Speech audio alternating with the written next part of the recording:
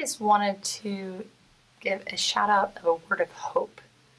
During this pandemic time, it's hard.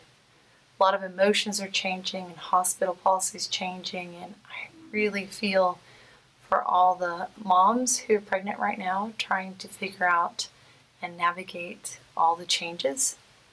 I feel for all the workers that are in the hospitals working during this pandemic. It's a very hard time to not have the supplies you need, but also to have that heart that cares and serves for everybody who comes in. But I have been up and down myself too. I've been part of that kind of worried and stressed side. But this week I found a way to have a lot more peace and hope.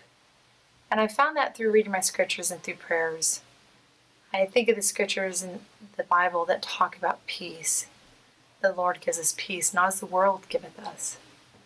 And that we can have peace in all that we do, even in times that are scary and times that are changing and trying.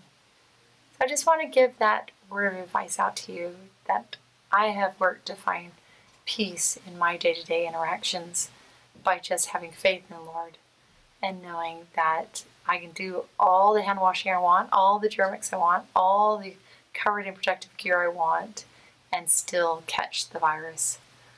And that it really is up to me doing the best I can, but coming to peace. So if you're a pregnant mom out there, I want to suggest to you maybe limit how much social interaction you have with the news so that you can find that bubble peace around you and that you can just enjoy these days of your pregnancy. And if you're worried because you're going to deliver soon, reach out. Talk to your care provider. Talk to the hospital. You have lots of options before you. Please reach out and learn what those are so that you can use them. If you're a care provider or nurse that's working in the hospital, I am grateful for your service and your work right now and for the difficult situations that you have been put in, but that you have still kept up and kept working at this time because you know that it's important. So basically, just want to say we will get through this. We'll get through this together as we reach out, support, and serve one another. But we have to step back and find peace and hope in our Lord and Savior, and not peace and hope in the world and all of the things that they say. So just take a moment to meditate. Look outside your window. Spring is here. Enjoy those little things.